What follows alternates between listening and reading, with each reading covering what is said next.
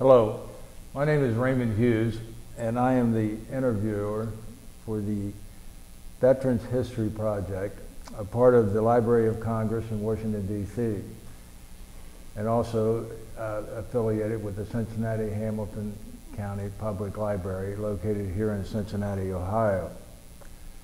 Today's date is the 2nd day of June, 2015. And today we have the privilege and honor to interview James G. Powell, a resident of Cincinnati, Ohio, and a veteran of the United States Air Force. And do you mind if I call you Jim, or would you prefer James? Jim is fine. That's what everyone calls me. Jim, if you would, we'd like to start with some genealogical and biographical information first, before we get into your military service. Okay. If you would tell us when you were born and where, and who your parents were, and some background information, if you would. Okay. I was born in Omaha, Nebraska, July 19th, 1944. Okay. My parents were Arnell and Gladys Powell, who were originally out of Oklahoma. Okay. Excuse me. My folks lived in Omaha, Nebraska for a short period of time, and then we left Omaha, Nebraska, moved to Topeka, Kansas. We lived in Topeka, Kansas from the time I was probably about 5 until I was about 15 or something like that. In the interim, my folks had gone to Oakland, California, lived there for about a year, come back to Kansas. Okay. Grandfather was ill, not expected to live, but that's what brought him back to Kansas at the time. I grew up there in Topeka. And there are different things that happened while I was there. Historically, one of the things that happened that you're familiar with was when we got into the Brown versus Topeka Board of Education that ended up integrating all of the schools. You know? And of course, I knew Linda Brown at that time. I knew who she was, at least. She was a little older than I was, but I knew who she was. And basically what that did was, and a lot of people may or may not know this, but it opened up the schools across the country. And when it opened up the schools across the country, it also opened up a lot of other things. For example, my best buddy, a guy named Joseph Anderson, had a father who ran the films for us. And there was one theater that we could go to at the time called the Ritz Theater. It cost 14 cents to get in, okay? There was the Grand, the Dickinson, the Jayhawk, none of which we could go to. But when they integrated the schools, that also opened up those theaters. In addition to that, there was one swimming pool that we could attend, which was called City Park, you know. And I say we, it means other black kids and all the African Americans, which is common today, or popular today. We were only allowed to go to that particular pool. But again, once Brown versus the Board of Education came about, and the results of that, we now could go to the big swimming pool, which was Gage Park, and all. So a lot of different things opened up as a result of that, you know, okay. That's that case was decided in 1954, if I remember. That's correct. That is correct, and all. And I really didn't know much of a difference, except for the fact that, and I would not have known this at the time, but my mom was talking to someone on the phone one day, and she indicated that we went from about 32 or 33 students per class down to about 16 or 17 students per class. Well, once that happened, you got more attention from each teacher, and my grades started to rise. Okay, so I benefited in more than one way. So in 1954, you were in what grade of school? Let's see, I would have been about 10 years old, so that would have put me about the 4th grade. Okay, and the lady's name was?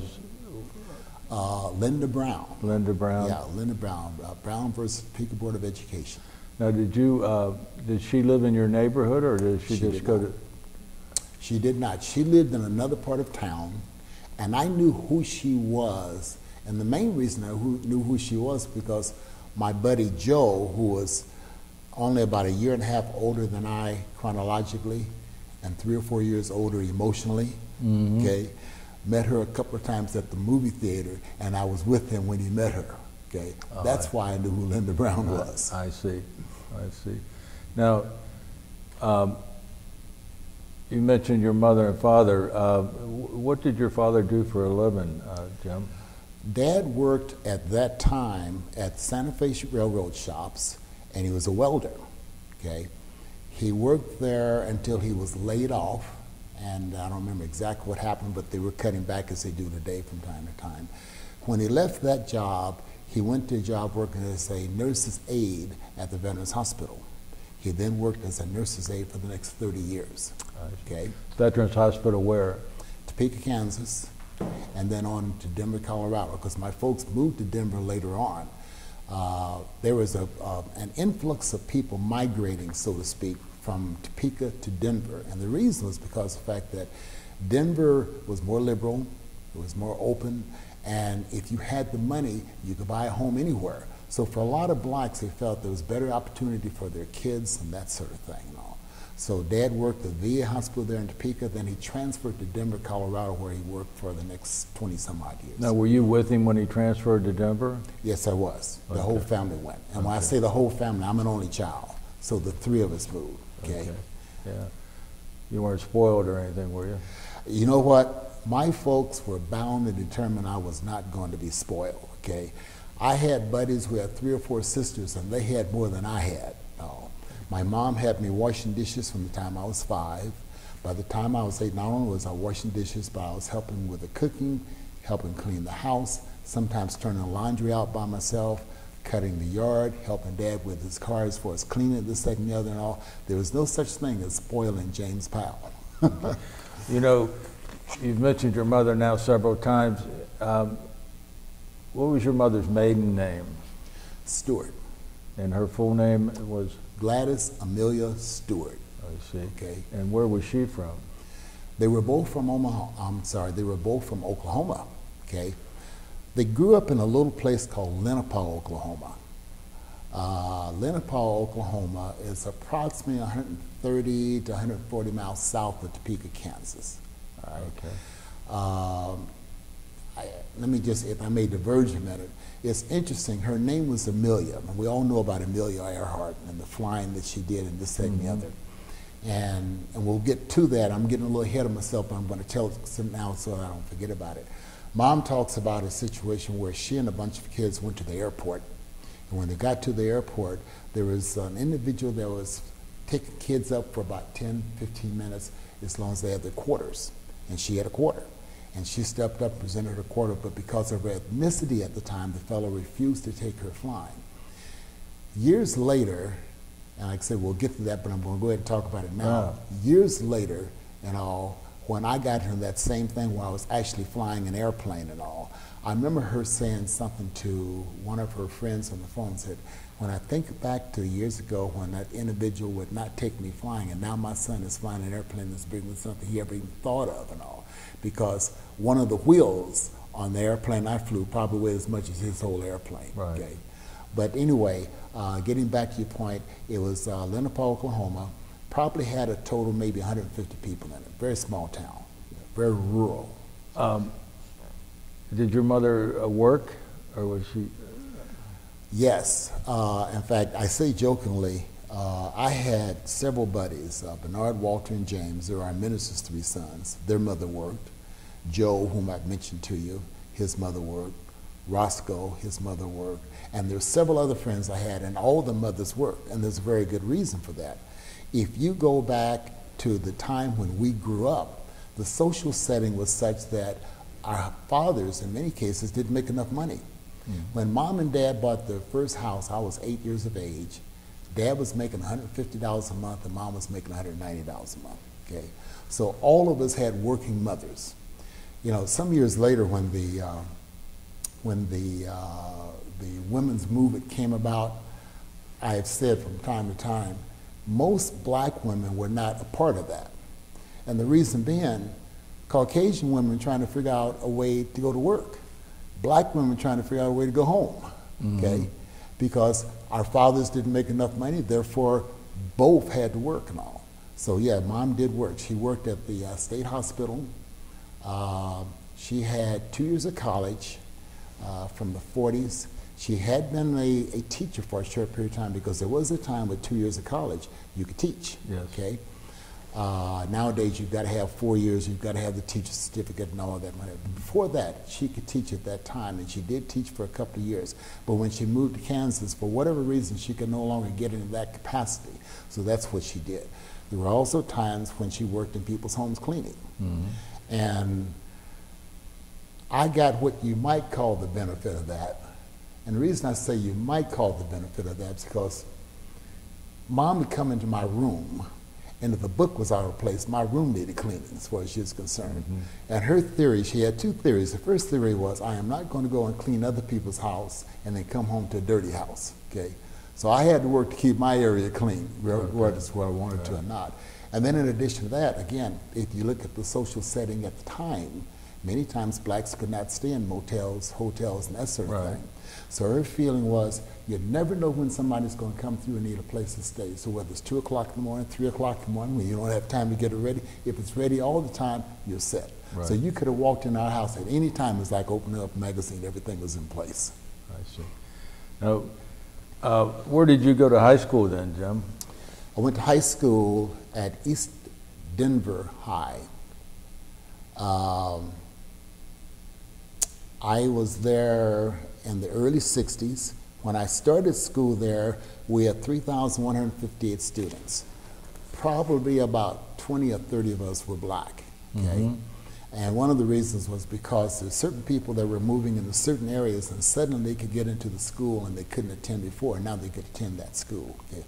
Never a racial issue or anything like that, but it was a good school, and it was ranked at one time #1 high school in the country. What was the name of it again? East Denver High School. Okay, and I had to stop and think about that because when I was living in Topeka, the junior high school that I would have gone to was East Topeka Junior High. Okay. And I'm going to tell you something that you didn't ask me about and all, but it's kind of interesting. When I see my friends, I ask them, do you remember the school motto? And no one remembers it but yours truly, okay? But it went something like, pledge myself faithful with heart and with hand to the flag of East Topeka, and long may it stand to be honest, loyal, trustworthy to the flag of East Topeka, all will ever be true, okay? And like I said, I still remember that 50 years later, okay? Most of my friends have forgotten it. When I got to East Denver, they didn't have a school slogan, so I don't have that one memorized, you know. But it was a good school. The school that I would have gone to in Topeka, Topeka High School, one year East High was the #1 school there in Denver. The next year or the year before, I forgot which, Topeka High was the #1 school. It's just interesting that those coincidences was there. And supposedly the same architect designed both schools. Oh, is that right? Yes. So what year did you graduate from high school? Ooh, tell my age here, 1962. 1962. Right. Now, were you in athletics or in high school? I was in the athletics in junior high school, and I had athletic ability, but I did not participate in athletics in high school. And the reason was because I was a very independent kid, okay? There was an occasion in junior high when I'd asked my dad for $1, and he had said to me, every time you look around, you got your hand out. I made it a point of never asking for another $1 again, okay? And when I was in high school in Denver, I worked before or after school, and sometimes both, so that I had my own money to take the little girls out and didn't have to ask mom and dad for money. So in retrospect, that was a mistake. I came out of high school standing at 6'3½", weighing 215 pounds, wearing a 46 coat and a 33 belt, okay? That doesn't mean much today because kids are so much bigger, but in those days, that was big. And I had speed, and I had ability and agility and this, that, and the other and all. But I did not participate in sports because of that. I chose to work. Did you go to college right after high school then? I did. I'm going to say something generic, and I won't belabor this and all, but I made the mistake of getting married very early. And when I say very early, I got married at 17 the first time, divorced at 19. I see. Right? And as I've told several people before, I was dumb enough to get married, but smart enough to stay in school, okay? So I started college right after high school, and I started University of Colorado Extension Center, okay? And I was there for actually about 3.5 years. No, I couldn't go full time because I was working and paying bills and that sort of thing. So I would go part-time, 6 hours this semester, 9 hours the next semester, 2 hours in this course this summer, followed by another 2 hours the next course that summer, and then back that fall, school year-round. And I did that for about 3.5 years. I see. You know, incidentally, you didn't ask me this, but I'm going to mention it because I've got a grandson that just graduated from Purdue and all, and I helped him pretty extensively with his tuition. Well, when I went to school, the University of Colorado Extension Center, the deal was if you took up to 10 hours, it cost you $110 for the semester tuition-wise. Anything above that was free. Oh, boy. Yeah. That wouldn't even pay for my grandson's books today. Well, of course not. No. So, did you graduate from college? I did, but I did not graduate from the University of Colorado. A young lady came along, and we'll talk about that a little bit more. I ended up getting married a second time, and when I got married, because her parents lived in Denver and my parents lived in Denver. Now, who was she? Ruth. Oh. Okay, that's my second wife, Ruth. Okay. And Ruth's maiden name was? Oliver, okay. O-L-I-V-E-R. Okay. Ruth had already finished school and was teaching school in Dallas. I felt that because my parents lived in Denver and her parents lived in Denver, it's probably a pretty smart idea to go where we could be on our own and make our own decisions. So I followed her to Dallas and I started going to school down there. Okay. I see.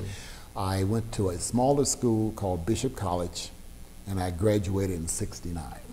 1969? 1969, that's correct. I see. And when did you and Ruth get married?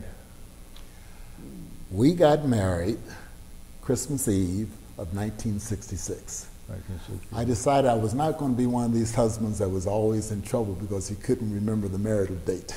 Okay, so we set it up for Christmas Eve. That was my doing. Okay, all right.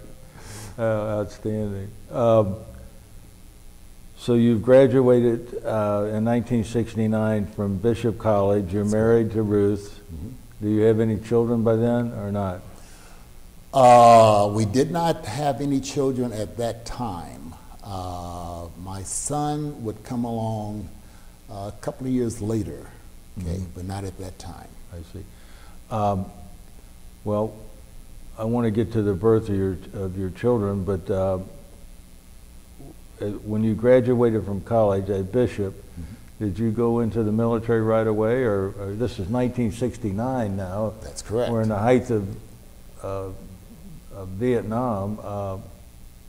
Is that when you joined the service, or when did you join? That is correct. That is correct. I'm gonna kind of go off on a tangent here and talk about something you didn't ask about, but I think it's significant, so I'm gonna bring it up and all. Good. I met Ruth through my church. We both have always been musically oriented. My wife sang in the choir. She was a music major, and she belonged to a different church. But she was asked to help with the teenage choir for this particular occasion because the director at our church was going to take a teenage choir from Denver to Oklahoma City for a concert. She asked me if I would help out with the basses and if my wife would help out with the sopranos, okay? And I said, yeah, we'll do that. And I noticed her for several different reasons. Number one, she was attractive, she was outgoing, a lot of other positives and that and the other, which made me feel good.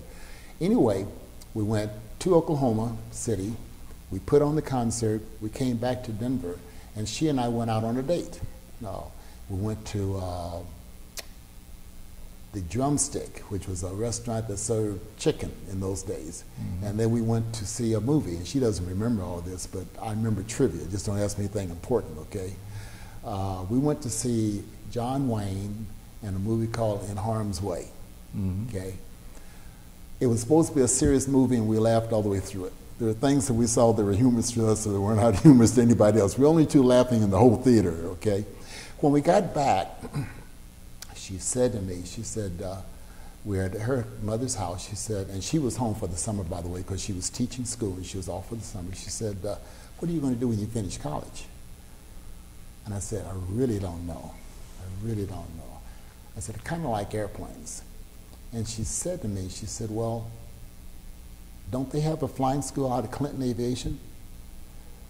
Why don't you go out there and check? Now, we've talked about this over the years. We don't know why she knew there was a Clinton Aviation.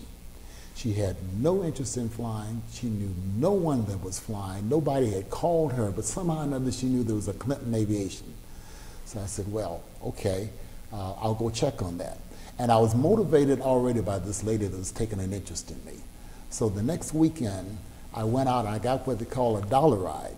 Now, back in the 40s, a dollar ride meant you paid a guy $1 and he took you up and you were in the air for about 15 minutes, 20 minutes, something other like that. Well, by the time I came along, that dollar ride was now $5. Today it's probably $50, okay? But the instructor found out later on, his name was Julius Corman. He was a retired lieutenant colonel from World War II, and he had about 30,000 hours of flying time in heavy airplanes. We took off, and he allowed me to take the airplane off the ground. Okay, and then once we got airborne, he said, okay, I've got the airplane. And he got up and did some turns right and left, and let me do some turns right and left, and the second and the other. And after about 30 minutes, we came down. I said, this is it. This is what I want to do. I want to fly airplanes.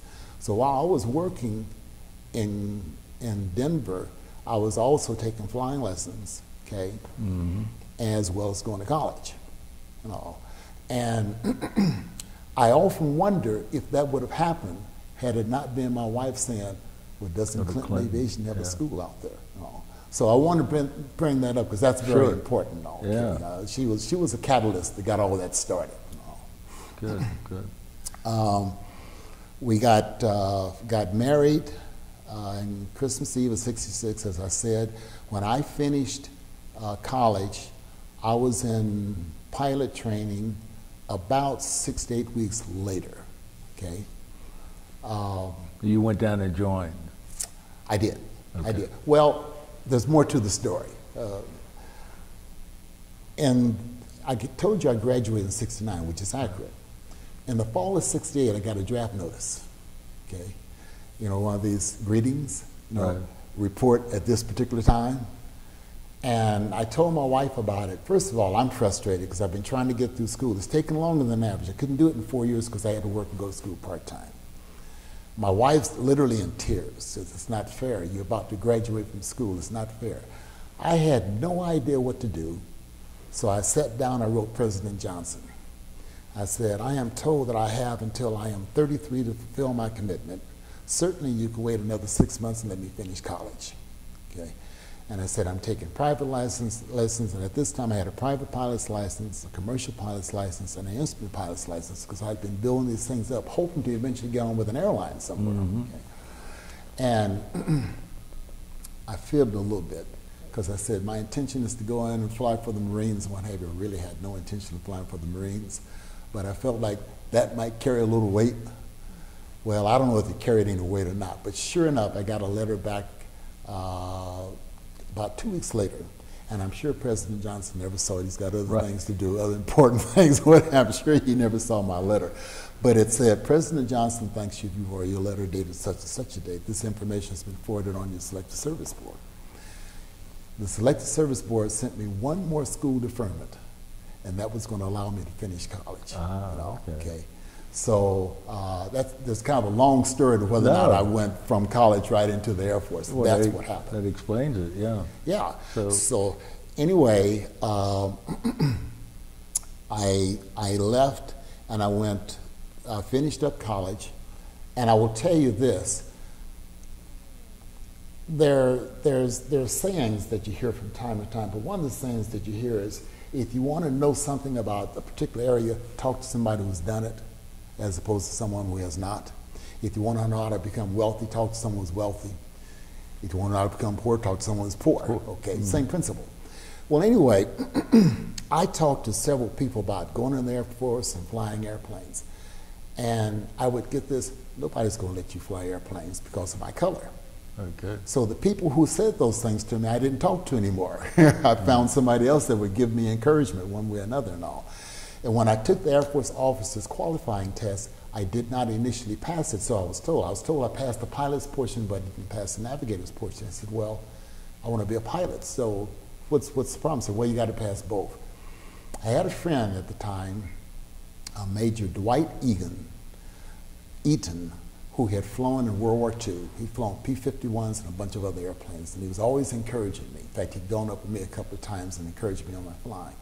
He said, Jim, let me do some check runs so I can find out. Well, before that could happen, I called them again. They said, by the way, we made a mistake. You passed both. So then I went down and signed up to go in. Okay? I see. So that's how all that took place. I see. So you joined in 1959. Where were you first sent? Joined in 1969.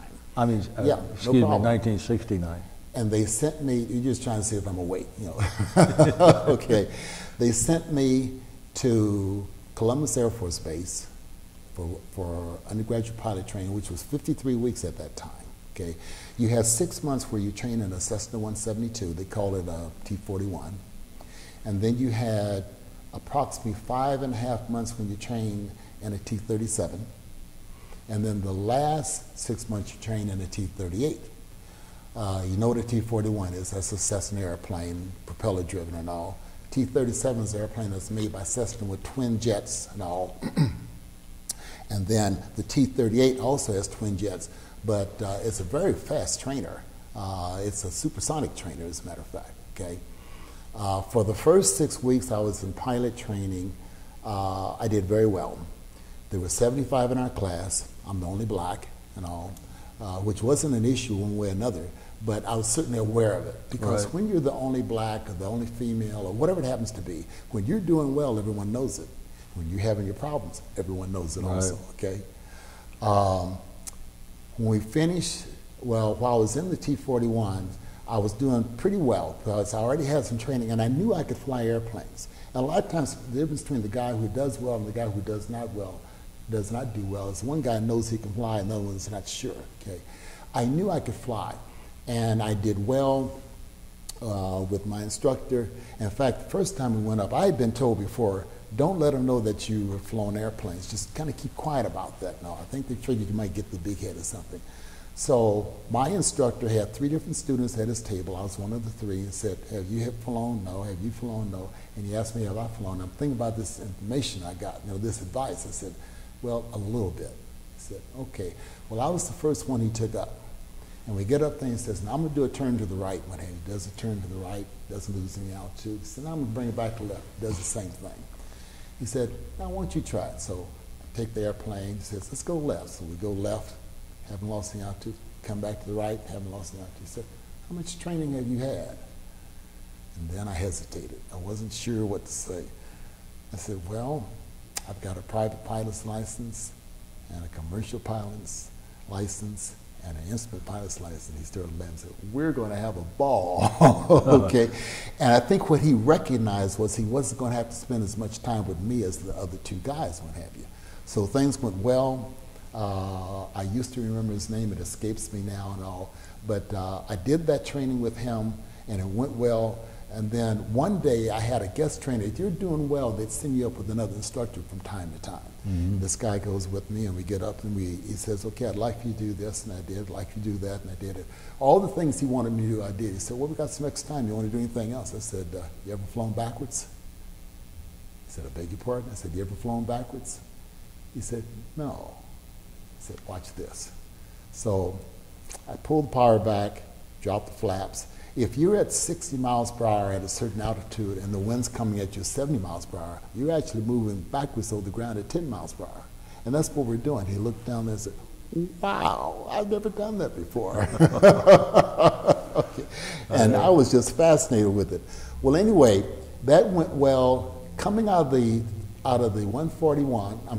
T-41, I was number 2 in my class. I came to pilot training with 240 hours, which I'd built up saving and buying, you know, Coke bottles and everything else, everything I could get my hands on to pay for flying time. There's a kid named Randy Fowley, and Randy came to pilot training with some 1,100 hours, okay, including some time in a T-33, which you probably remember from your experience and all. And when we came out of that first phase, that first 6 months, Randy was number 1 in class and I was number 2 in class, okay? And again, Randy was one of these down-to-earth guys. You'd never known he'd flown because no big head or anything like that. We went into T-37s, and I got a guy, and I won't mention his name, what have you, but I remember he yelled and screamed at me from the second flight. Didn't yell and scream on the first flight, but from the second flight until just before the last flight. That was his way of teaching. Because his theory was, if I can put enough pressure on that student when I'm up there and he can perform, when I'm on the ground and something goes wrong with the airplane, he'll still be able to perform, okay? And it's probably just as well, because I had all sorts of things to go wrong on my airplanes. You know, I lost steering on one once, nose wheel steering, just before takeoff. I had a situation where The flaps wouldn't come down for me. I had another situation where you have a stabilizer trim, which makes the airplane go up and down, and the hydraulics frozen in it, and I'm flying it like so. A number of things, no. But since I didn't have that guy up there yelling and screaming at me, it made all the difference in the world, okay? Now, in the 141, you're taught not to spin the airplane, okay? Because that can get you in trouble. Most people don't have the experience to know how to get out of it. So I've been taught never ever spin the airplane, never ever spin the airplane, never ever spin the airplane. The guy who was a captain at the time, and I'm a second lieutenant, says, Lieutenant Powell, today we're going to spin the airplane. And I'm thinking, I've been taught never to spin the airplane, okay? And we get in there, and he spins the airplane, and I'm getting sick, about to regurgitate. And I don't have a sick bag. But you always fly with gloves on in the military, okay? I'm sitting thinking, oh boy, what do I do now?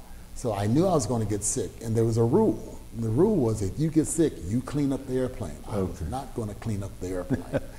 I took my glove off, I regurgitated into it, roped it off with a rubber band, put it down, and said, okay, let's go. Didn't get sick anymore.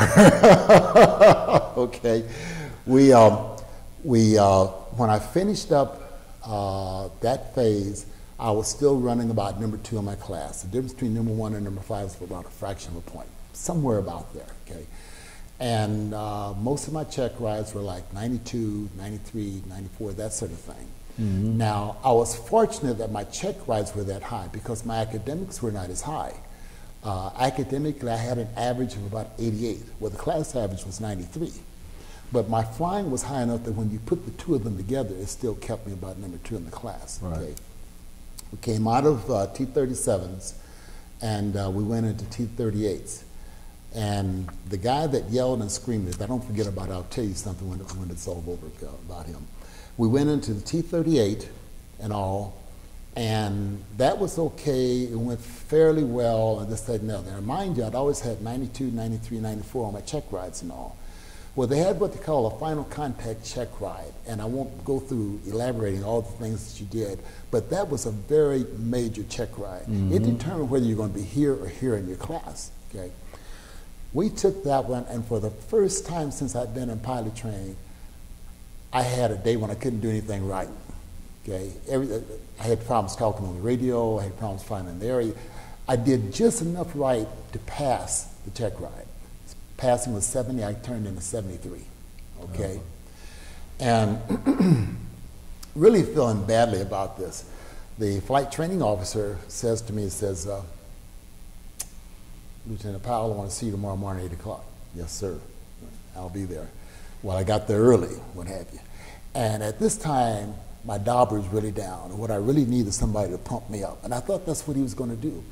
And I get in there, and he starts telling me, do you know you've gone from almost the top of the class to almost the bottom of the class, and it went that way for the next 6, 7, or 8 minutes and all. And now I'm getting angry, you know, but I'm not about to say anything. He's the major and I'm a lieutenant, you know. There's nothing wrong with my common sense, all right?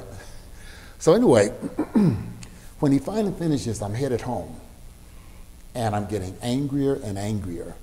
Now, there's something that they have called SIA, which means self-initiated elimination. That's where you simply go and sign on the paper that you quit. Okay. And I said to myself, they can graduate me because I'm qualified, or they can kick me out because I'm not. I'll be doggone it, I'll quit. Okay? And that's just the way I felt at the time. And I'm headed home, and I'm thinking about that. And I got home, I told my wife the same thing.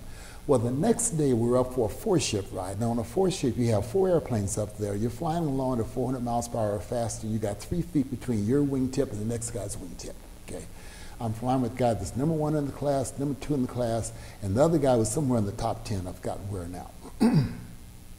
When we all finished, I got the only excellent that day. You could get an excellent, you could get an excellent, a satisfactory, unsatisfactory, and there was something else. I've forgotten what it was now. But I got the only excellent. Well, not bad. Well, I went up 2 days later on another 4-ship, and again, I'm flying with guys who are in the upper portion of the class. And again, I got the only excellent. I said, shoot, I just had a bad day, okay? And I was no longer concerned about it and all. From then on, everything else went pretty well. I finished. Unfortunately, I'd made that drop, and there's no way I was going to get all that back. You can't do that, because this is close to the end of the session. You know, you've got about 50 weeks in. It's a 53-week school. It's just about over, okay? But when I graduated, the thing that I really felt good about was I had earned those wings. Because I felt like they'd taken 2 years of college and shoved them into one, okay? And winning those wings was extremely important to me. My father flew down from, he was living in Denver at the time, and he was extremely, my dad was not a man to say a whole lot. He's not one of these individuals to gush all over you and tell you how proud he was and that sort of thing, but you could see it in his face, you know. And anyway, he came down, and he was there for the graduation. My wife pinned on the wings, and I feel like that was really an accomplishment and all. Oh, sure. You got to understand, at that time, you're there, I was there for 53 weeks. A month after I came in, another black youngster came in, and he washed out of the program. A month before I left, another black kid came in. He was there when I left. So what I'm saying to you is, out of some 500 students, I'm the only black kid for almost a full year. And again, like I said a while ago, when you're doing well, everyone knows it. When you're not doing well, everyone knows it also. You know, you go to commissary and you're, hi, Jim. Hi, how are you? You go to movie, hi, Jim. Hi, how are you? You're Chapel, hi. I don't have any idea who these people are, but they know who I am, okay? Yeah. And that kind of adds to the pressure and what have you, okay? So I really felt extremely good when that was all over, okay? I'll get into the next airplane when one of your further questions, what have you, unless you want to hear it now. No. So you finished the 53-week course, and you're still a second lieutenant? That's correct. And so what happens next in your military? Well, the next thing that happens is you go to the airplane you're going to specialize in, okay? At the first level, everyone flies the T-41, everyone flies the T-37, everyone flies the T-38. Now, they've changed that now. It's different now. But in those days, that's where it was set up. The next airplane I was going to fly was the B-52, okay? Is that right? Yeah, heavy airplane. And the first thing they did was they had us to go through Carswell Air Force Base, and we got what they call nuclear weapons training. And that's just to give us an idea about how they worked and how they didn't work and what you needed and didn't need, that sort of thing. But it took about a week to take that course. And I drove down there with a guy named Mark. And I'm not going to mention his last name. He may sue me for what I'm about to say. Okay. Mark had been an engineering major. And Mark had just told me, well, if you didn't major in engineering, you wasted your time. And I was a sociology major, okay?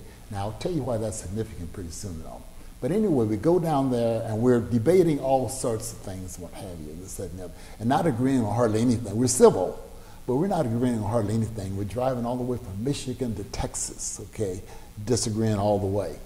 Anyway, we go through this course, we finish it, and then about 3 weeks later, something like that, we're at Castle Air Force Base, training in the B-52, all right? When we had our check ride, we had the check ride together, we were kind of fortunate because once more, we had an instructor and 3 other students. One of the students became a conscientious objector, so he dropped out. He didn't want to fly an airplane that dropped bombs. You know, I'm not sure why he joined the military, but he didn't want to do that. So he dropped out. So it's just this one instructor and the 2 of us, which means he could spend a lot of time with us. Now, you will recall that I said to you that my T-37 instructor was a screamer. Right. Screamed from the second flight to just before the last flight. We get here, and we got this Major Wampler, I never forget him, red-headed major, and he fit the Irish stereotype. Yelled and screamed and yelled and screamed. Okay, I'm thinking, am I ever going to get away from this? Yeah. Okay. So anyway, I tried to talk to him, John. I said, you know, sir, and this was one day after we'd been flying with him for about 3 or 4 weeks. I said, you know, sir, when you yell and scream, what have you, it really distracts me, you know. And I was trying to be diplomatic because after all, he's a major, I'm a lieutenant. Okay? Right. It really distracts me. And he said, well, I'll try and do better. The next day, he's yelling and screaming just like he had all along. Yeah. What have you, okay? But when it came time for the check ride, we went up with this lieutenant colonel, and I got in the seat first. And all. There are certain things that you do, and I won't go through that and what have you. It's not really germane. But what you do in the traffic pattern when you get back is very important. You know? And I'm in the seat, and I'm really having a good day. When you fly a B-52, if you can keep it within 3 or 4 knots and within 2 or 3 degrees heading-wise and what have you, you're doing real well. And if you can keep within about 10 feet, you're doing real well also. Because the thing about flying an airplane is you're always correcting for heading, airspeed, and altitude, okay? That day, I don't think my altitude varied more than about 5 feet up or down. My heading was always within about 1 or 2 degrees, and my airspeed was always within a couple of knots or so. I'd had a good day, and I knew it. You know? And we came around, we landed the first time. I had this nice, soft landing, but it wasn't quite what I wanted because we touched down, rose a little bit, and then we touched down again. So we're taking off. Instructor's in the right seat and says, well, Lieutenant, you want to get out and rest on your laurels, or you want to try it again? And by this time, arrogance is not the word I want to use, okay? But my confidence is sky high. I said, I want to do it better. So I could have gotten out right then and there, it would have been fine. So we take it around, we come back around again. Again, I'm flying everything exactly where it needs to be in the same. The parameters are real tight, and I'm following all of them. And had a nice soft landing, what have you. And then I got out, and the other guy got in. But I had set the bar. Right. Well, he has his check ride, does pretty well, things go pretty well and all. At the end of the course, the instructor, got about 22 or 23 co-pilots there. The instructor says, we have a distinguished graduate, okay? And the distinguished graduate was Mark, the engineer, you know, the one that told me I had wasted my time, you know, because I majored in sociology. He said, by the way, that's going to be shared by another pilot here, and that's James Powell, Lieutenant James Powell, the one who wasted his time in sociology. You have no idea how good I felt. None whatsoever and all. Because here was a guy that had told me that I'd wasted my time, what have you, and we'd both come out at the top of the class. You know, so that went well. So anyway, that's how my training went. And then when I got to my other base, we got into H models, what have you, and we spent a lot of time again training. The H model is a little different from the F model because of differences in systems and this, that, and the other. So you're still in training now? Well, you know what? The thing about the military is you're always in training. Right. Now, I had trained at Castle, and that was the basic that I needed to have for that particular airplane. Right. It could have been F-4s somewhere else, or F-106s, or T-830s, anything. But there's a basic amount of training that you needed to have, and I had that at that particular point. So when I got back to my base, now I'm training in the H model, but most of the extremely hard training is out of the way. Now we're just kind of getting used to the differences between the handling of this airplane and the handling of the other airplane. But okay? you're staying in bombers and, yes. and heavy. That's correct. Heavy bombers. That's correct. I ended up with 4 different types of bombers in my career. I trained in F models. I flew H models out of Wurtsmith, Michigan. I flew D models in the Vietnam situation, and then toward the end of my career, I flew G models. Okay. All B-52s. All B-52s. Right. So, where are you now? You finished at California, and then you went to the H models. And where are you at now physically? Okay, I'm physically at Wurtsmith Air Force Base, Michigan. Okay, the Vietnam War is going on. And this is what year would you say? That's approximately 1971. Okay. Yeah, because I finished up in the spring of 71, so I'm there in 71. And they have what they call arc-like missions. And arc-like missions are where you have individual crews that are going over to Guam or U-Tapao, Thailand, to fly in the bombing campaigns that are taking place in Vietnam. All right? I'm at an H model base, and the neat thing about being an H model base is crews would go for 6 months. We'd go for 6 months, and then they may not go for another year or a year and a half, something like that. Okay. So anyway, my time to go to fly in that campaign came up, and someone comes up and says, "Hey Jim, I want to go do some shopping. Can I take your place?" And what he was talking about was you could go to the BX and you could buy, as I did, $2,000 worth of stereo gear for about $800. Right. Okay, or you could buy a ring, say for $400 or $500 in the States that sold for $100 over there. So that's what he meant when he said he wanted to do some shopping. And I said, you got it, because that meant I didn't have to separate from a family that I didn't have to. Now I was willing to go if they wanted me to go, but if I had a choice, I was going to use the choice. I said, hey, I had a 3-year-old kid, what have you, and this, that, and the other, and I said, this is fine, take it. So he took it, he went merrily along his way.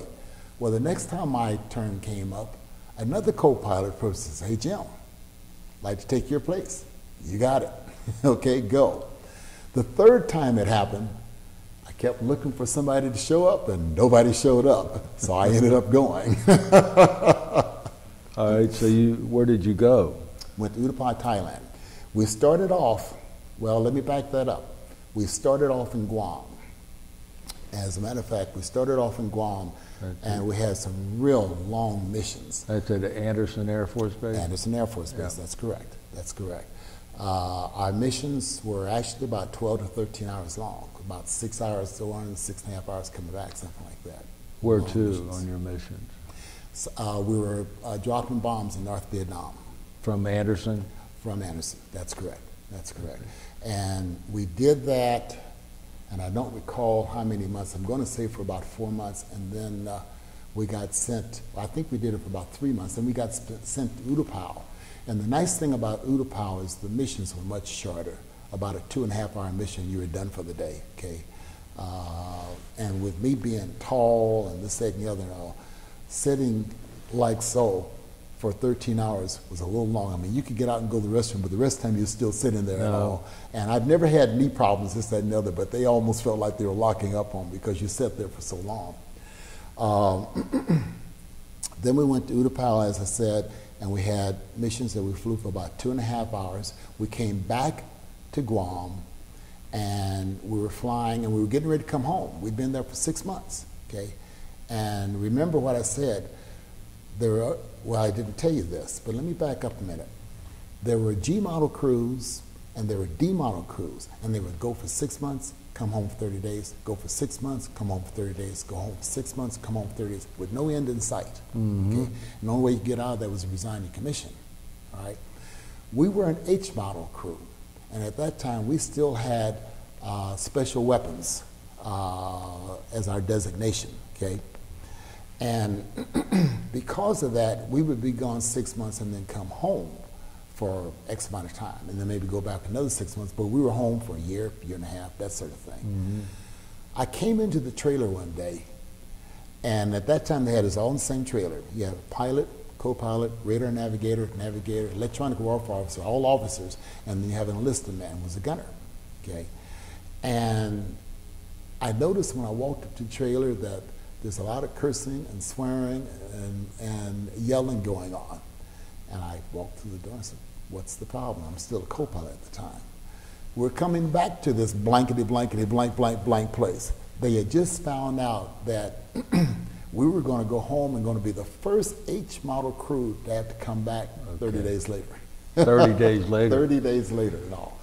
So I sit down and grab a magazine, and someone says, well, why aren't you upset? Everybody else is. I said, well, you know that $2,500 per diem that they gave us? I said, I haven't spent any of that. So I'm going to bring my wife and little one back over here. And then they got to think about it. Oh, 4 of us ended up doing that, okay? We knew we were going back to Thailand. Right. We knew we were going to U-Tapao, okay? And they had what I would call an Americanized bungalow there because they had air conditioning, it was neat, it was clean, and that sort of thing. And the families were secure and all. Okay. And after I said I was going to do that, 4 of us ended up doing that same thing. So that worked out better after. What rank are you at this time? At that time, I was a captain. Okay, so Very junior captain. are you going to do a second tour in Vietnam now? Is that what you're saying? A second tour flying, that's correct. Because we'd been there for 6 months. We went home for 30 days. And then we came back and did another 3 months. Okay. And we were there at the right time, so to speak, because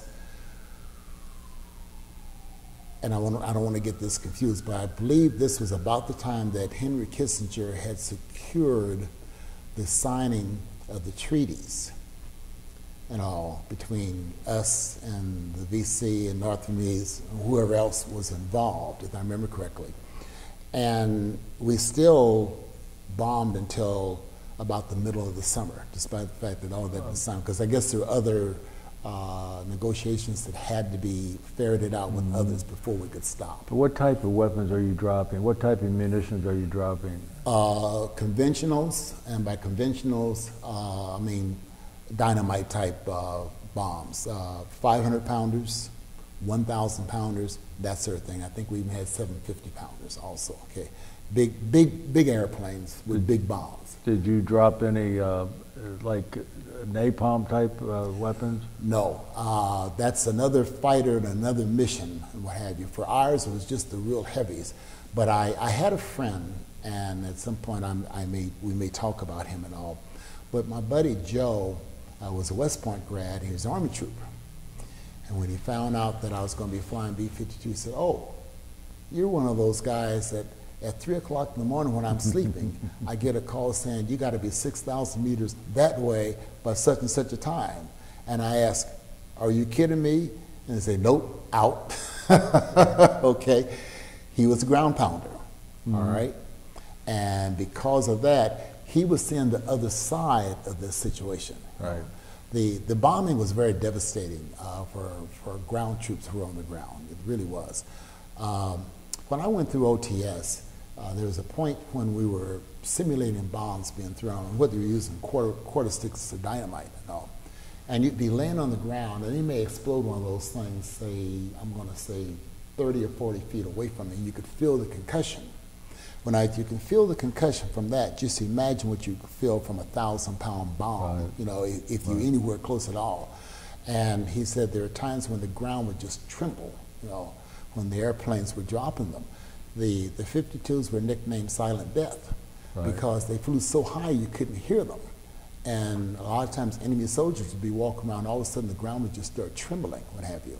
And there are times when individuals were close to these concussions and they'd be bleeding from several orifices as a result of it. It's a very devastating weapon, still is to this day. Yeah.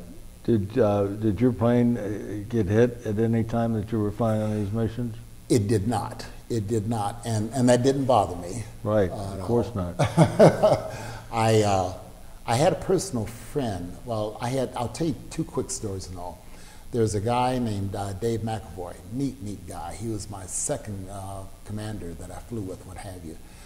Very easygoing guy, and this, that, and the other. In fact, Dave retired, I think it's a two-star general, if I remember correctly. But he had a situation where he's flying along with a B-52. At that time, they were shooting a lot of surface-to-air missiles at them, right. Okay? Those surface-to-air missiles about the length of a telephone pole with fire on the end. And if you shot one at 152, you had an electronic warfare officer who could tell you, pilot brake right or brake left, and you did immediately what he told you to do. You could dodge one of those surface-to-air missiles, okay, going right, going left, that sort of thing, no problem. What happened, if you and I stand 50 feet apart and throw rocks at each other, no problem. You know, I get out of the way, you get out. Neither one is going to get hit. What the Vietnamese started doing was salvoing bunches of them at the same time. Okay, now somebody's going to get hit. Well, you got this big airplane that's 158 feet long, and it's got a wingspan that's 185 feet on it, and this, that, and the other. You're going to get hit. So what guys started doing was rolling 90 degrees to make themselves a smaller silhouette. All right? Right. The problem with that is if you do it too long, the airplane starts to lose altitude. And Dave told me there was one situation where they lost about 10,000 feet as a result of that before they recovered. Okay. There was another guy that went in like so, and he rolled so far over, he said, well, I might as well keep it going. So he completely rolled that airplane. And my understanding was that one sat on Anderson Air Force Base and didn't fly afterwards because they didn't know what would happen to the wings. It wasn't built for that, okay, that sort of thing and all. So that's basically how that was being handled. But it was just a very interesting situation and all. Excuse me. Now, your wife and child or children? At that time, child. Are with you in Thailand? Yeah, I brought them back for a short period of time. 4 people on our crew brought our wives, well, I was the only one that brought a child. And Okay. is that your son? That was my son. And your son's name? Galen, G-A-L-E-N, okay? And when was Galen born? Galen was born while I was in pilot training, believe it or not, okay? In 1970. 1970. And in fact, that was one of the things that they kind of wondered about, the strain of going through pilot training and all the studying and then having a child also, but that worked out okay, you know. Anyway, I was the only one that had a child that came back. The other 3 just had their wives. And they came back for 30 days and they went back. They didn't stay for the entire time. Oh, okay. All right. But it gave them a chance to see Bangkok, Thailand, and some other things, and another part of the world. And that's educational, you know. Certainly, yeah. And do a lot of shopping and things of that nature. We did some shopping. I had a pair of shoes made. I still have them to this day. It cost me $10. Okay, good looking pair of shoes. I'll bet. They'd measure your foot and all, and measure your instep, and then they would make shoes for you. And I had one pair for $13 and one pair for $10. The pair for $10 still looks good. The pair for $13 I've owned since worn out and all. Clothing, I had a suit made for $35. I had a couple of sport jackets made. I think they cost me about 20 or something like that. And that was a good deal.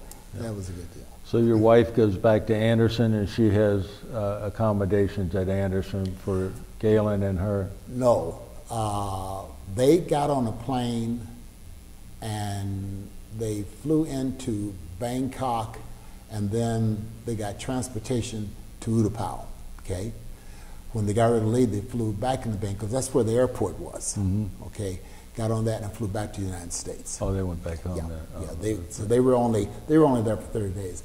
And if I'd had any sense at all that there was any jeopardy, then I certainly would not have had them. No. So you did, for, if I'm correct, 2 tours for all intents and purposes in Vietnam. Yeah, back-to-back tours. Yeah, and at that time you were a captain? That's correct. And you're a command pilot? No, I was co-pilot at the time. Co-pilot, right? okay. If I had, you remember I told you about the 2 co-pilots coming and say, hey, let me take your place? Yes. Had I gone in with my first crew, like the first guy went in, then I would have upgraded before that. Okay. All right? But because I had put it off and all, there were others that were ahead of me to upgrade. Okay. So I didn't upgrade at that time. As a matter of fact, we came out of B-52 training in the spring of '71, and it was actually 4 years later when I upgraded. I upgraded in '75, all right? And the interesting thing about it is I upgraded to aircraft commander, and then I got picked for security police, okay?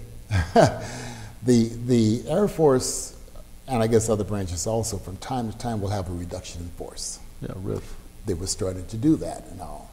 And because I had a sociology background, I was told that one of the reasons I was kept around is because they're going to put me in an area where I was working with people, okay? Put me in security police and all. And I worked there on the ground in security police for 2 years. Where at? At Wurtsmith, Michigan. Okay. Right, Wurtsmith Air Force Base, Michigan. Right. That's about, that's approximately 200 miles north of Detroit, Right. okay, right off Lake Huron. And they told me, said, you'll be here in this career field for 2 years. Well, when my career was almost up, got a call from SAC. And SAC says, you're not going back flying right now, you're going to Turkey. And my response was, where in the world is Turkey? Right. Okay. I said, you realize I'm supposed to go back to flying? He said, yep, we don't need you. You're going to Turkey. All right. Well, there was an operation. I was working by this time as an operations officer, and that's second in charge. All right. They did send me to Turkey, sent me to a place called Incirlik, Turkey. You know, and I spent 2 years there at Incirlik. Now, when I found out about this, I had some reservations because I didn't want to leave my family, you know, if I could keep from it and all. You know, willing to go if I had to, but if I could avoid it, I was going to do that. And I was really thinking I kind of want to fly airplanes, you know, and I kind of want to fly them for an airline. Now you have to understand, the military only retains probably about 35% of the people who go in anyway. So I was just one of the 35 thinking, maybe I will get out. I'm sorry, one of the 65 thinking, maybe I will get out. And I asked my wife, I said, Angel, her name is Ruth, but I call her Angel. I said, Angel, what would you think about my getting out and taking my chances with airlines? To this day, she has not answered. Okay. She was going to leave that squarely on my shoulders. Yeah, I'm not biting. Well, there was a guy, and I'll tell you, and this is kind of a selfish reason, but it's why I decided not to do that. There was a guy named Harry Eidner, Sergeant Eidner. Sergeant Eidner was a Jewish fella, who had a wild sense of humor. Master Sergeant, just loved working with him and all. I'd ask him, for example, say, Sergeant, are you serious about that? He'd say something like, Sir, I'm as serious as a sack of dead babies, okay?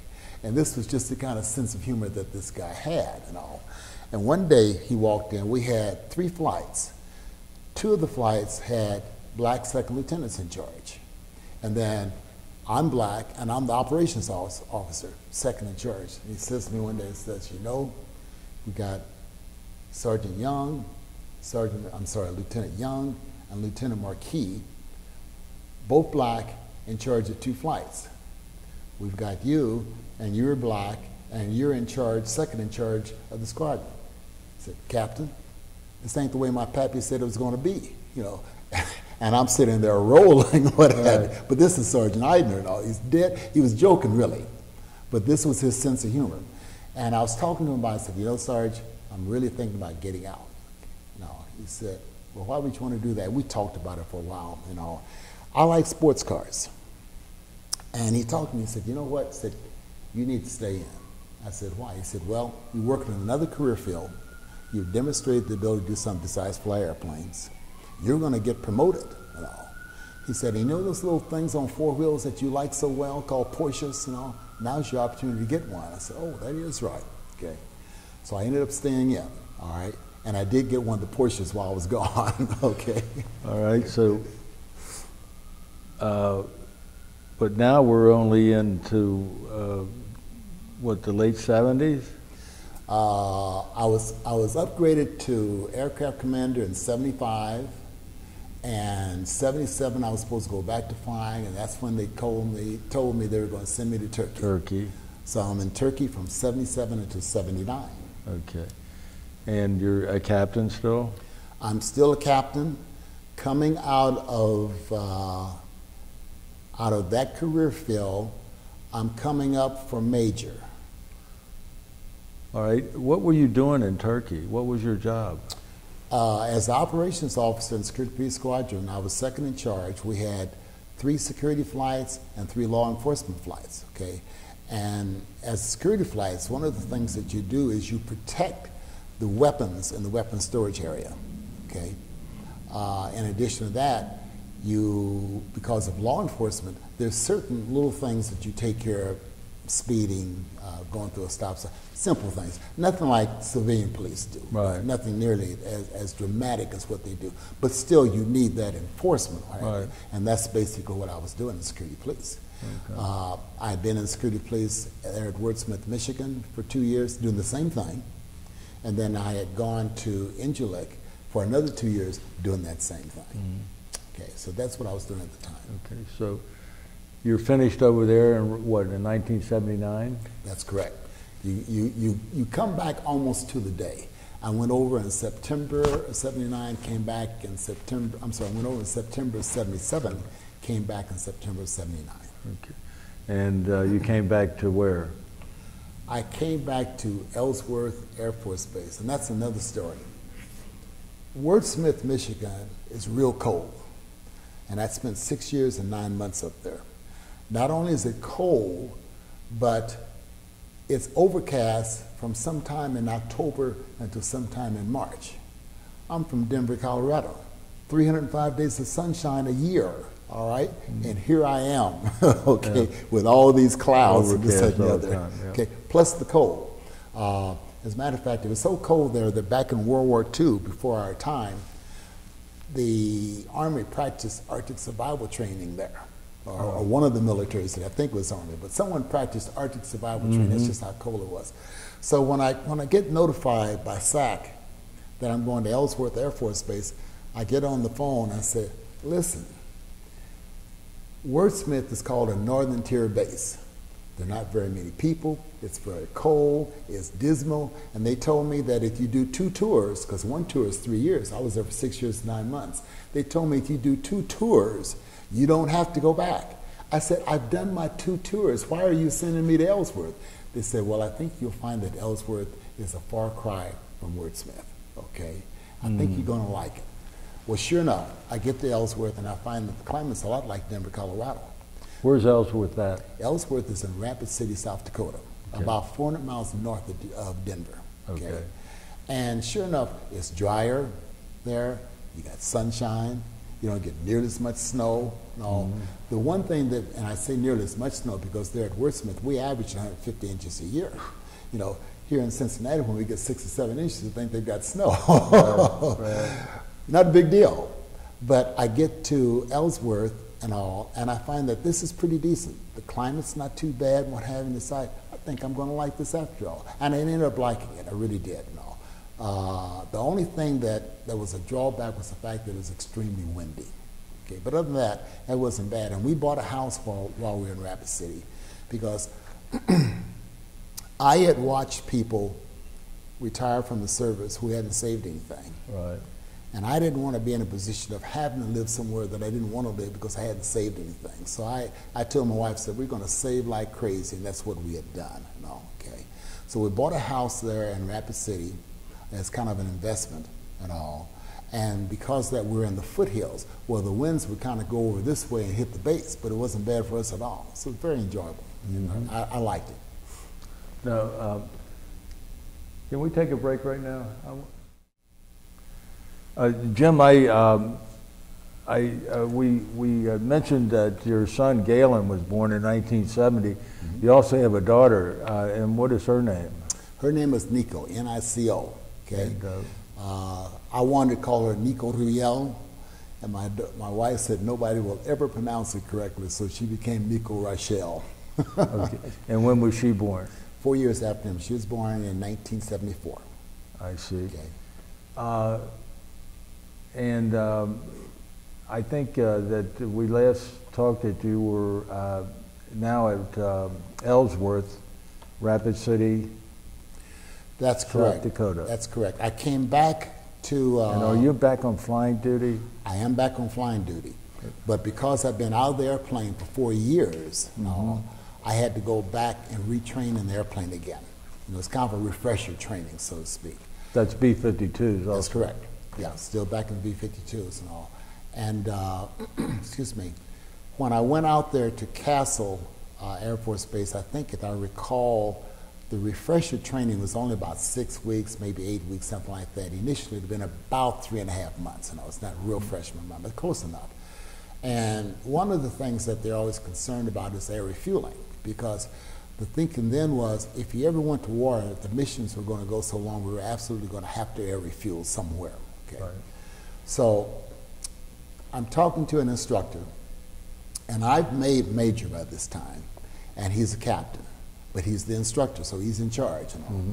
And he's talking to me the day before. He says, well, sir, we're going to go up and fly tomorrow. I said, we're going to air refuel. I said, do you haven't air refueled for a while? He said, do you want to try it yourself, or do you want to kind of watch me? I said, well, let me try it, and if I get a little dangerous or something like that, you just take the airplane. No. He said, okay, we can do that.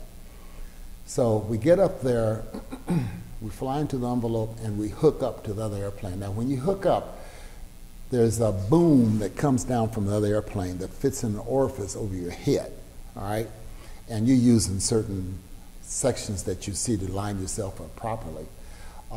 When you do that, you can fly in turns, right and left, that sort of thing.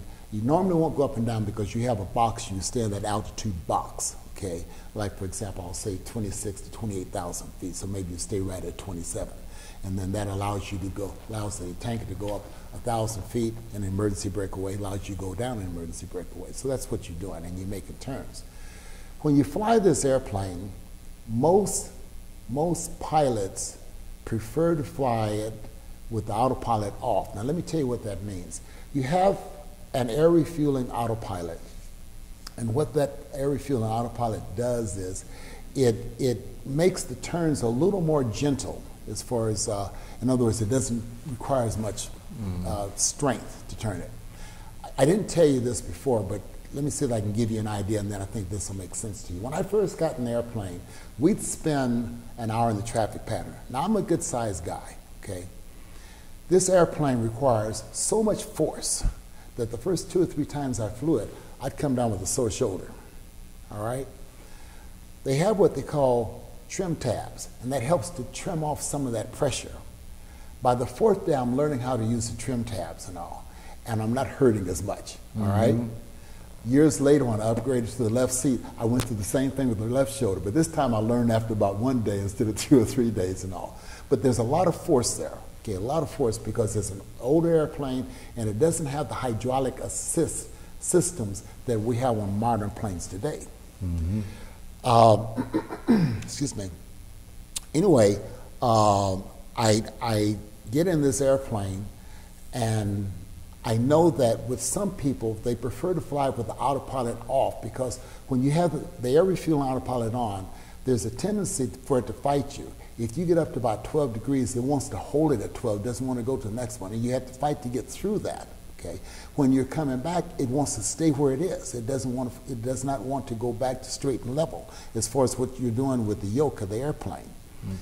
And most guys prefer to air refuel with the autopilot off.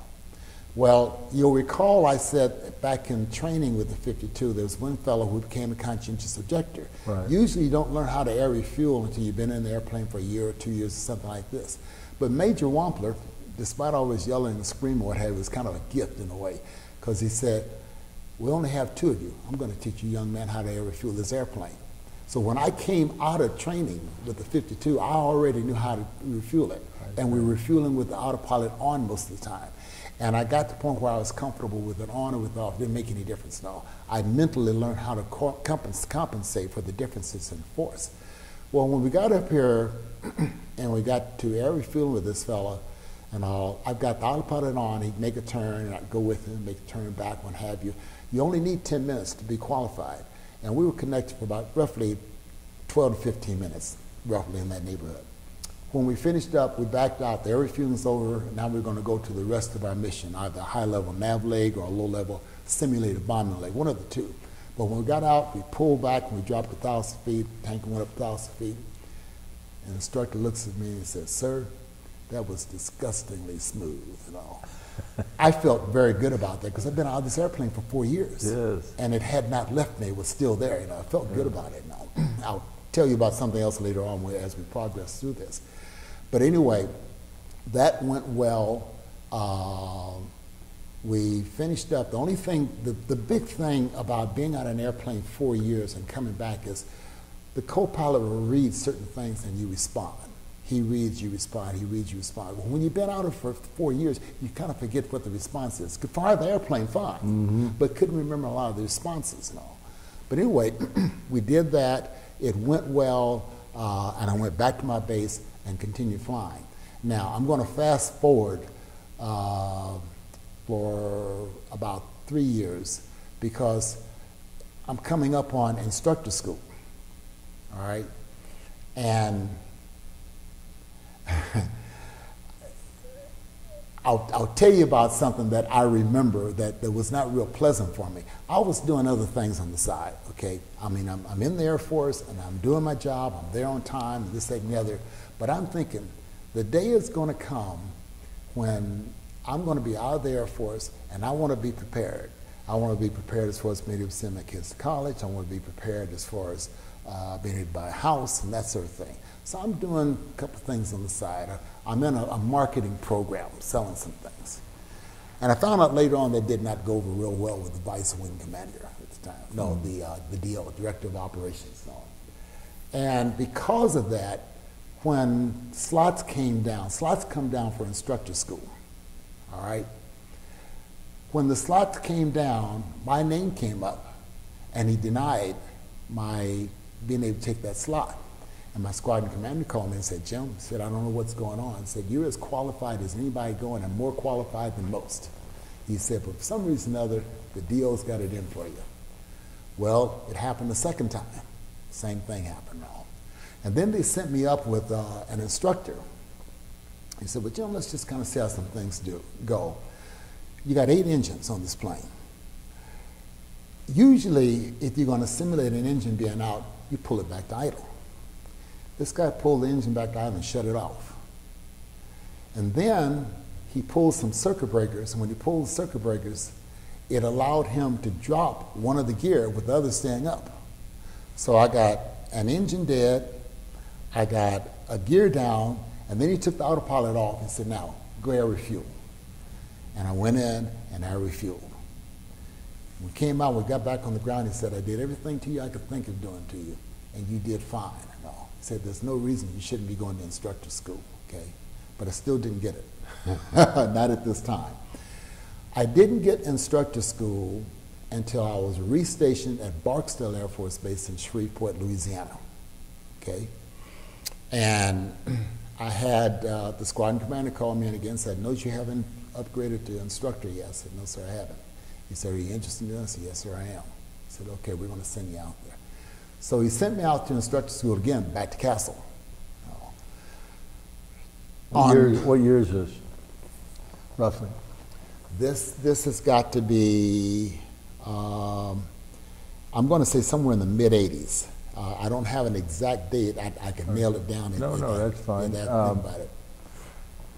Did you ever ascertain why you didn't get the instructor's job while you were still up north there? Well, I think, I'm not sure what I can say or what I can't say. You can say anything. I said that I was doing something marketing on the Right. side. I was involved with Amway. Oh, okay. Yeah. But I wasn't involving any of my people, subordinates, anything like that. I'm doing it on the side because, like I said, I'm trying to make sure that I'm going to be able to buy a house, send the kids to college, this and the other, okay? Right. This guy didn't like the fact, the DO did not like the fact that I was involved with Amway, okay? Because at one point, I had a conversation with him, and I was not one to hang around the squadron if I didn't need to be there. Right. If I need to be there, if I've got something to do, additional duties, I'll be there and I'll get that done. But if I don't need to be there, I won't be there and all that. I didn't believe in FaceTime, okay, as a lot of guys did. Right. And he said to me, he said, yeah, some of our guys, you never know where they are if they're not in the squadron. They might be out selling Amway or something. And I didn't say anything. Somehow or another, he'd gotten the word on that. I see. Okay? Somehow or another, he'd gotten the word on that. It hurt me for another reason, too, and I'll get to that if I don't forget about it and all. But because of that, I did not upgrade, okay? All right. So I got picked for security police again, second time, all right? And this time I went to security police. I went to Barksdale Air Force Base. I'm sorry, I'm getting ahead of myself. All right. I went to Barksdale Air Force Base, still flying. And when I was there, the squadron commander called me in one day and said, you want to upgrade the IP? I said, yes, sir, I do. He said, okay, we're going to send you out there, okay? And he didn't care about all the rest of the stuff or wasn't aware of it, one of the two. Probably wouldn't have made any difference anyway, okay? So anyway, he sent me out there, you know, out to Castle. And on the very first flight, now I'm sitting in the right seat, because that's where the instructor seat sits, what have you. And one of the things you have to do is demonstrate the limits. And you go azimuth-wise so far to the right, so far to the left, so far up, altitude-wise, so far down, and so far out and in. If you exceed any of the limits, the system will automatically switch you off. You know, it will drop you from air refueling. Or the guy up there who's watching you, because he's the one that's flying this boom down to you. That's the boom operator in the airplane. If he sees something that scares him, he'll pop you off also. Okay. No problems, you know. And I did all the limits and did 2 or 3 other things and another. When I got down, he said, good job, really good job. So you'll have no problems upgrading. Well, that evening, I went to a movie, and I saw one of the other instructors, and he said, you really watered Tom's eyes. I don't know if his name was Tom or what. But he was talking about the other instructors said he was really impressed with what you did there and all. And I kept thinking back to when the DO at that other base had said I wasn't qualified to go. Okay, this is the one that had made the comment about Amway and what have you, okay? And again, it kind of made me feel good. I went right back to, mentally I went right back to the young guy who said I'd wasted my time, that I hadn't majored in engineering. Okay, to me this was kind of the same thing happening again. I was kind of vindicated because somebody knew that I had the talents for it and all. Right. And I went on and upgraded there. And all. I did have one other time, and I kind of forgot about this. I left Ellsworth Air Force Base, and I didn't go directly to Shreveport. I went to Air Command and Staff College. Okay. And they say that about 15% of the force gets to go to Air Command and Staff College.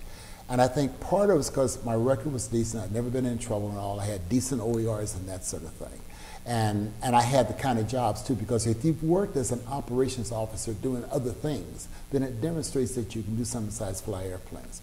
So I went to Air Command and Staff College, and that worked out well. When I came out of Air Command and Staff College, guess what? They put me back to security police again, a second time.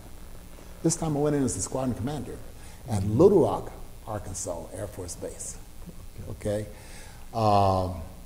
And again, coming out of Air Command and Staff College, there were a lot of guys that were going to the Pentagon. Right. I was looking at the possibility of going to the Air Force Academy as a counselor. Okay. And I got a call one day because Air Command and Staff College is 11 months. I got a call one day, and this guy says, I understand you've put in an application to come to the Air Force Academy. I said, yes, I have. He said, well, let me ask you this, are you African American? I said, yes, I am. He said, well, that would be good because we need that because we don't have as many image-wise that are African American. He said, but I'm going to tell you something. I just got notified that you're about to get a squadron at Little Rock, Arkansas Air Force Base. If you turn down that squadron, you know, you turn down the A prefix. If you don't get the A prefix now, you're never going to get it again. And if you turn it down, you're never going to get it again. Okay? And what that means is that if you're shooting for higher rank, you're probably never going to get that either. He said, I'll tell you this. He said, being at the Air Force Academy sounds sexy and this, that, and the other, and it is. He said, but you're going to have more fun as a squadron commander. So I took the job at Little Rock, Arkansas as squadron commander. Okay? And he was absolutely right. I really enjoyed it. It was fun because I got to call my own shots for a change. Okay? The only problem is sometimes when somebody had fallen down and broken his arm, you had to explain why he did that. Okay? But I enjoyed it. Really enjoyed it. And so what year is this that you're at Little Rock, and how long were you there? I was there from 84 into 86, okay?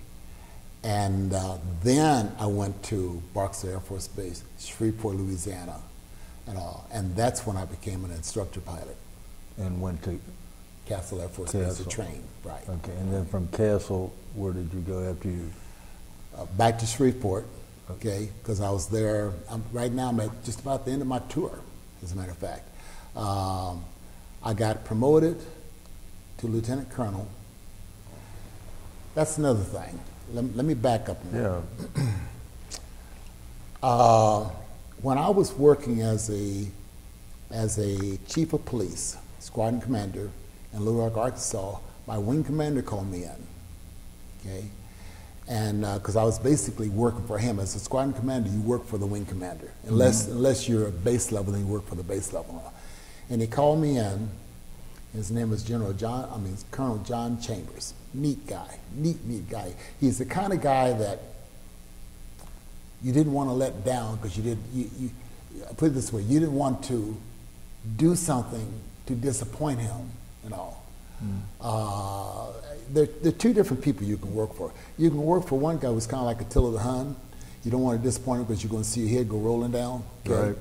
Then the other guy's a guy that gives you so much support that you just don't want to let him down. And that's why I felt about Colonel Chambers. Neat guy. And he called me in. He said, Jim, the Lieutenant Colonel's list is out. You're not on that list. I said, I beg your pardon. He said, the Lieutenant Colonel's list is out, and you're not on that list. I said, he said, I've looked at your record and said, you should be on the list. There's no reason you shouldn't be on the list. Well, I think what had happened the DO that I talked about, I think, had put remarks, or put it this way, when you get an officer efficiency report, squadron commander signs it, then it goes to the DO, then it goes to wing commander. Well, when we went to that DO, he was not as positive, it wasn't real negative, but at that time, if you said, this guy is a good soldier, or if you said, this guy's a very good soldier, the one that's going to get promoted is where you said, very good soldier. Right. Okay. So he did something similar to that on my OER, because my present wing commander looked at that and said, he didn't use the words he should have used. He said, we got to fix this. We had some general to come in sometime after that, and I don't remember when, and he just told him, did you see that young officer over there? He needs to be a lieutenant colonel. I got promoted the next time. Okay. And that makes all the difference in the world, having the right person in your corner. You know, if I may back up a minute, having the right person in your corner. If you were in the military, so you understand. If a guy makes master sergeant, makes chief master sergeant in 24 years, he's done pretty good. If he makes it in what 18 years, he's done real good. Right. The first guy that I worked with in security police had made it in 14 years, okay? But he worked for a lot of generals. And if a general is signing your ticket, it means a whole lot more than that captain signing your ticket. That's right. Okay? Not that he wasn't deserving, because he was bright. You know, the guy had the vocabulary and everything else. First time he used the term tacit acquiescence. I wasn't about to let him know I didn't know what it meant, but I wrote it down and went home and looked it up. Okay? Neat guy, you know. Chris, his name was Bowden, neat guy. But anyway, I got promoted then, and then I went back to flying a second time, and then that's when I upgraded to instructor pilot at Barksdale Air Force Base, near the end of my career. Okay, so I went in as a lieutenant colonel to Barksdale Air Force Base, and I retired 3 years after that. At Barksdale. At Barksdale. And you're a lieutenant colonel. Right. And what year is that? I retired in 1989, okay, and I pinned on lieutenant colonel as far as leap in 87 that would have been. Okay. So you finished 20 years and a few months and retired. So what are you going to do with your life now? Well, I had always wanted to fly for the airlines, okay, and I thought that door had closed, because when I was interested in flying, if you were beyond 32 or 33, the airlines would not hire you. Well, at some point they got to look around and said, you know what, you got these military guys with all this experience, they've done so much moving around, they're going to be stationary and not want to do a lot of moving, let's start hiring them. So I get a call from a friend of mine who was 2 years ahead of me, who was also a black lieutenant colonel who also flew B-52s, as a matter of fact. In fact, our kids kind of grew up together. His name is Walt Archie. And Walt calls me and says, hey, Jim, guess what I'm doing? I had always talked about flying for the airlines. He had never talked about flying for the airlines. Okay. He says, I'm flying for United Airlines. I said, you're kidding me. That's what he was doing, okay? And he said, you need to get your resume in. No. Well, here's kind of a sad part, but it's part of my life, so I'll just tell you the whole thing. I went on to put a resume in, okay, for United, and I put resumes in at several other places also. And I ended up getting hired at United, okay. Meanwhile, I also had put in a resume at Northwest Airlines, all right? And they called me in for an interview. And I was pretty sure I was going to get hired at United now. And the guy asked me a question and says, well, listen, if you had an opportunity to go fly for any airline, which one would it be? Well, I said, Delta Airlines. I said, well, why Delta? I said, well, Delta doesn't believe in laying off. So there's a lot of security there. He said, okay, that makes sense. Now, I don't pride myself in being stupid. But his next question was, well, if you couldn't fly for them, who would you fly for? I gave a name and it wasn't Northwest. Mom had taught me to be honest, but she didn't teach me to be stupid. At this time, I'm being a little stupid and all. And I gave him this answer, and toward the end of the end of the interview, he says, "Well, I certainly wish you a lot of luck in your airline career." And I knew I'd given the wrong answer at that point. Absolutely. Okay? Well, I don't know that it mattered a whole lot. I got picked up with United, and I knew that was going to happen. Okay, and I got picked up with United. Now, let's back up a minute. What I didn't tell you during the initial interview is, night after night I was in the books, okay, when I was in pilot training, the first year of pilot training, studying hard, studying on the weekends, that sort of thing. And I think that's one of the reasons why I did as well as I did for that period of time. Well, fast forward 20 years, I took that same approach with United. I'm studying every night, studying on weekends, this and the other. And I basically got burnt out. I reached the point where he had asked me a question. I couldn't remember what he said 5 minutes before, let alone the day before or 2 days before. Okay? And as a result of that, I ended up not finishing that program, okay, with United. I ended up leaving, which was really very painful, because there had been times as a kid when I had driven my car out by the side of the runway and I'd watch airplanes take off and say, yep, I'm going to fly one of those one of these days, what have you, you know. And here I had this opportunity that was gone, and gone forever, because once you turn down something like that, they're not going to call you back. There are too many other pilots looking, so it's not going to happen, okay. And just extremely, painfully disappointed and all. And I got home, and the very next day I started filling out resumes again, okay. Because I said, well, if it won't work there, maybe it'll work someone else. I had 2 regional airlines that wanted me to come work for them. One was a Northwest regional airline, different from the people I talked to before, and one, of course, was Comair. I didn't tell you this, but I worked as a janitor when I was in college also. And I took pride in the floors looking good and this, that, and the other. As a matter of fact, I got called in one day, and my boss says to me, he says, "Jim, I talked to you about these floors." And I looked around, it's spick and span, it's shiny and all. I said, I thought I was doing a good job. I said, "You're doing too good. You got people slipping the phone. You got to back off." I said, "Oh, okay." So I backed off, all right. Well, when I went to Northwest, I'm looking around, and it's really not too clean. It doesn't look all that good. I get to Comair, and everything's spick and span. That's why I decided to go to work for Comair, because of how good it looked. I did something else. They had a program that was as rigorous as United's, but the difference is they crammed even more into a shorter period of time, because United was about 2.5 months. This is about a month, okay?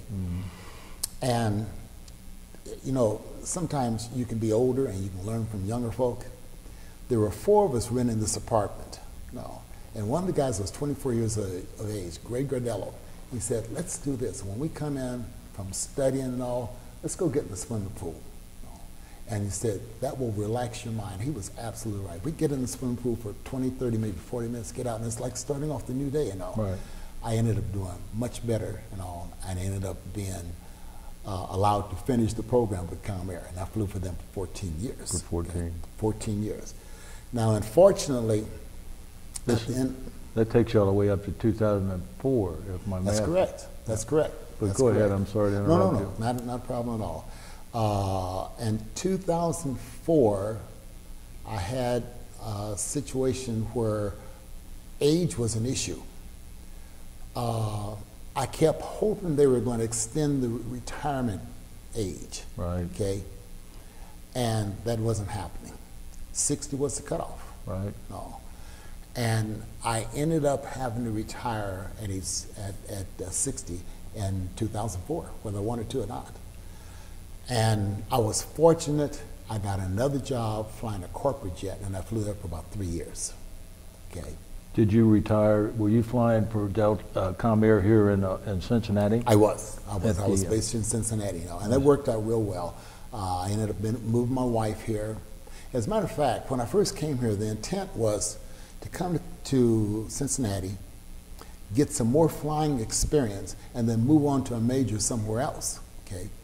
And after about 6 months we'd been here, she said, "You know what?" She said, "We did so much moving in the military. If we don't have to move anymore, I'd just soon not move." I said, "Good enough." I've been saving since high school, so we were debt free, didn't know anybody, what have you. And when I left the service, they were putting $1,100 a month in my check and savings for me, what have you, So we were in good shape. I didn't have to go somewhere else. I said, you want to stay here? We'll stay here. And that's what we elected to do. I was in a position where I could do that. I knew guys that had been there for 20 years and hadn't saved a nickel. Okay? Yeah. And I was too security oriented for that. See, one of the things I've not talked about is when I said I got married at 17, divorced at 19. What I didn't talk about is the fact that I had a couple of people call me saying, you owe us money. And I said, never again will I be in a position where someone can call me because I owe them a dollar bill. Well, Ruth kept you straight, too. Well, I'll put it this way, she didn't fight me. Because the first 2 years and all, we'd get something paid off. And because the first 2 years we had about $2,500 worth of bills and all. She'd say, well, we got this paid off, now I can go buy. No, you can't buy that yet. So we got to get everything paid off, okay? So it caused a little tension. But after 2 years, we were debt free. And I told her, now here's what we're going to do. We're never again going to make another bill except for cars and houses.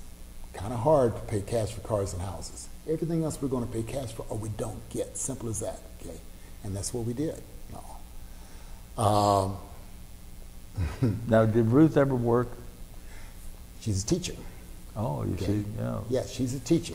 So she did a lot of substitute teaching when we were living in different areas, okay? When we moved to Cincinnati, this was the first time where she could career-wise teach full-time. Did Ruth graduate from Bishop also? She did. She graduated from Bishop, and she earned a master's degree from Black Hills, South Dakota State, if I remember correctly, while we were in Rapid City, South Dakota, okay? And everywhere we went, they'd say, well, you can substitute, but you got to take these hours. You can substitute, but you got to take these hours. And we sat down and added it up one day, and we said, if she could get credit for all the hours she had to take just to substitute, she'd be within about 3 to 6 hours of a doctorate, okay? So she did a lot of that. Yeah. Did she teach here in Cincinnati? She did. And where did she teach at? Ooh, she taught at McKinley, which I think is the oldest high school in the city, I believe. Oh, yes. She taught at Crest Hill prior to that. And she retired, I'm going to say 6, 7 years ago. And when she retired, the principal that had been at Crest Hill had gone to the Board of Education and started working there. And she called her one day and says, Ruth, I need a teacher. And Ruth is retired now. And her degree, by the way, her master's was in guidance and counseling. And she says, Ruth says, I need a teacher. And Ruth says, what do you need a teacher for? She says, well, we're trying to bridge the gap for kids that are in school, that are in some kind of medical facility because of some kind of illness or whatever. Out here at Children's Hospital, there's sometimes kids are there for a month, sometimes 6 months, sometimes a year, sometimes more. And we're trying to bridge that gap. And said, I need someone to build a curriculum for that. My wife's response was, well, I'll think about it and I'll pray about it. The lady came back immediately. She said, I've already prayed about it. Your name came up. Okay? Okay. Ruth said, well, I guess I have to take it then. Okay. So she started working with them, started building a curriculum, and she only had about 17, 18 kids, and she really enjoyed it because just a few kids, she could really work with them. Right. And she worked with them that first year, built a program for them and all. Okay. The very next September, when they started her out, she ended up with close to 100 kids. So at the end of that year, she retired one more time. Okay. And she got a call again. Ruth, I need a teacher. What do you need to teach for this time? Well, we've got a lady that took your place. She's getting ready to have knee surgery. Why don't you come in just for a couple of months while she recovers from that? Ruth said, okay, I'll do that. When she got back, she found out they'd hired 3 people to take her place. Yeah. So she was a pretty good worker, good worker and all. So, but that's what she's done, and now she's no longer doing anything. Jim, we've covered from from your life all the way up to almost the present here. Is there anything else you want to add to this interview? It's been very enlightening and something that you might find a little humorous. I'll talk a little bit about my daughter, Nico. mm-hmm. My mother corrected my English from the time I was like so. I'd come in and I'd say something like, well, you know, I would have went, you would have what? Have, hasn't had, you would have gone. And I said, okay, I would have gone. Or I might say, well, I would have saw, you would have what? Have, hasn't had, you would have seen. You know, and I absolutely resented it, you know. But it made such an impression on me that I listened to the way other people express themselves and all. And I tried not to make those simple mistakes. Yeah. I mean, we all make mistakes, myself included. But I tried not to make the simple ones, you know. Well, when my kids came along, I did the same thing with them. I started correcting the English. Now, with my son, he really didn't mind so much. My daughter absolutely resented it, as I had, okay? I came in one day from a 3-day trip, and she was going to University of Northern Kentucky University out here. Okay? Mm-hmm. And she had helped Ruth to write one of these Christmas letters. And in this Christmas letter, she says, Mom is doing so-and-so. I think that's when she was working at Crest Hill. Brother Galen's doing so-and-so. Dad's doing so-and-so. Nico has decided to major in English. All of Dad's correcting over the years has finally paid off. So she's been an English teacher out at Dakota West for a number of years. Oh, is that right? Right. And this fall, she will transfer from there to St. X. You know. I see. And I still sometimes, thanks to Mom, have to bite my tongue to keep from correcting her. And your son just graduated from Purdue? No, my grandson. Oh, your grandson. Yeah. I'm sorry. My son, forgive me. Well, it's interesting. I kind of left that out. Some years ago, my son had an opportunity to go to Purdue or Howard University in Washington, D.C. Howard University is a predominantly black school. And I said to him, I said, you know, if you go to Howard University, I said, anyone who's black knows where the school is. I said, a lot of educated whites know where the school is also because it's in Washington, D.C. I said, but if you go to Purdue, that guy who dropped out of school in the 3rd grade knows where it is and all, and it can mean a difference on your resume. But he decided that he wanted to go to Howard because I told you about Walt Archie a while ago. Mm-hmm. Walt Archie had some kids that my kids have been stationed with twice while we were in the Air Force, and one was there and he kept saying, come on in, the water's fine, okay? So he went to Howard University and he graduated from Howard, okay? My grandson comes along here about 5 years ago, and he's thinking about Purdue. He says, you know, 23 of the astronauts went to Purdue, which I didn't know, but that's what he came up with. And also, I think they were ranked number 4 in terms of the number of businesses that come to Purdue looking for kids to employ. Mm-hmm. You know, he said, that's a good thing. And then a huge number of them graduate and already have a job.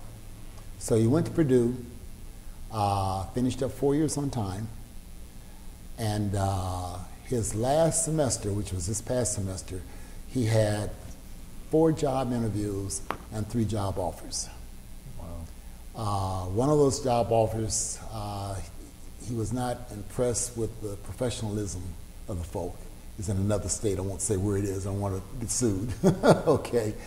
So he decided he didn't want to work there. Summer before last, he worked as an intern here in the city, $2,600 a month for a student in the school. And then last summer, he had worked for General Motors, $4,100 a month as an intern. Well, they had called him and said, we'll put you to work for us and all, and we'll start you off. And I think they're starting him off at $7,000 a year or something like that, which is not bad for a kid that's broke in college. Okay? Yeah. Well, another company contacted him and said, we'll start you off at 60, we'll give you a $3,000 sign-up bonus, what have you. He said, I think I'll take that one. Okay. So he will go to work seriously in about 6 weeks. You know, they've given him some time off and all. For whom? Capgemini, okay? Or Capgemini, I think it's called. Okay. I'm not real familiar with it. It's in the Chicago area, that sort of thing and all. So anyway, that's where he'll go to work. And he said this, he said, in his career field, approximately approximately 95, well, here's what he said. In his career field, there's almost 100% of the kids who come out of Purdue and already have a job. Wow. As the whole, if you look at the whole graduation class, about 95% of them come out and already have a job. And this was part of what he was looking at before. He's a thin kid. He's about 122 pounds, okay? He wrestled in college, I mean in high school, at the 116 level, 119 level, that sort of thing, you know, real thin individual. But his last year of high school, he didn't wrestle because he said, if I don't wrestle, I can dedicate more time to my studies and get ready for Purdue. Right. And his last semester, he calls me Papa. He calls me and says, "Hey, Papa, guess what I got on my calculus final?" And I said, "Oh, probably about 93, 94. He said, "I got 100%. Okay. You know, very proud of himself, and of course we are too. You are too. Yeah. But with all this in mind, he decided to go there, and he ended up majoring in industrial management. So that's what he's going to do. Well, I want to tell you I appreciate this interview with you, and I am just fascinated about your life, and I want to tell you how much I appreciate you coming down, and it's a real pleasure to know you and be your friend too. Thank you. Thank you. I appreciate that. Appreciate that.